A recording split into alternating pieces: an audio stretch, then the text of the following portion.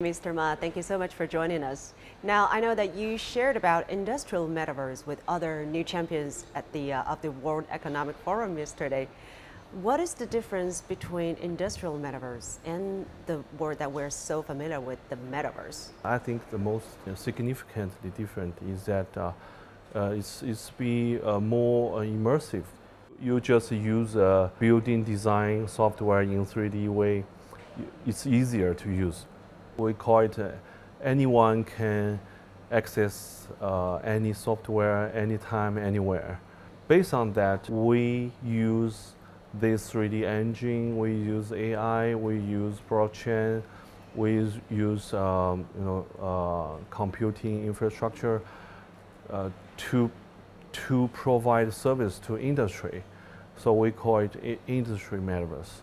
We can help design customized product more quickly designed, and we can make the production session more efficiently. By the end, we can manage and maintenance equipment and product very safely, comfortable, and low cost. So it's a full life cycle, digital cycle for industry product. Based on your experience, where do you think China is at for industrial metaverse in terms of its development and technological readiness? I think not only China, but also other places for metaverse, especially for industrial metaverse, is that we are in the phase of finding the real value of this technology. But I'm kind of optimistic about this trend, about this technology. I think in 1 or 2 years, this technology will meet the real customer requirement, must meet the real industry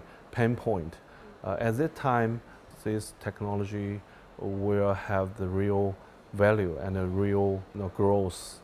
So I think the whole environment of this industry is very good in China. And the government provide a very good policy to encourage use new technology in manufacturing field. From our company, we feel very good advantage for that, because in China we can take grant or subsidiary from the government to do some POC, proof of concept, and then we take this advantage and copy the solution and the product overseas. So, for example, we go to Southeast Asia and Middle East to duplicate our solution and product.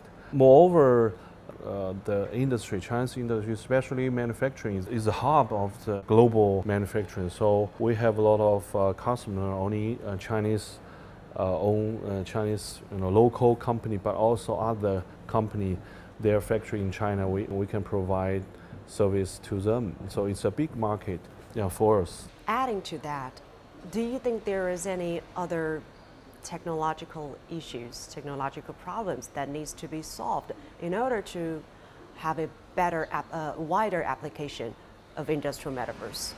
I think there is no big hurdle or no big challenge in terms of technology right now, because that a lot of supporting technology are kind of mature, are growing very quickly. The challenge for this industry is that the industry or the company who want to use this technology, they have to prepare a lot of things. Not only its own system or management procedure, but also the supply chain. For example, if they want to use a model, component model, in terms of Digitwin format or metaverse format, this model must come from supplier.